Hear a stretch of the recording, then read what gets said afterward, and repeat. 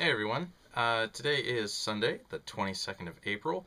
I'm going to be playing some Star Wars The Old Republic in a few minutes, but yesterday I was out of the house most of the day, did some painting at a friend's, and it, for my first real experience of, painting the inside of a home, I'd say it went pretty well.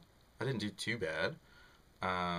There's only so many ways you can mess up applying latex paint to a wall, so... I did the best I could, given what I could do. And then there was my D&D game last night. So all in all, yesterday was pretty busy, pretty jam-packed. Had a bit of fun, and I'm ready to go sit in front of my computer again.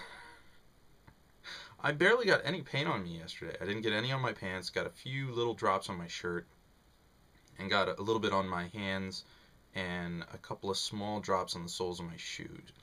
But for the most part,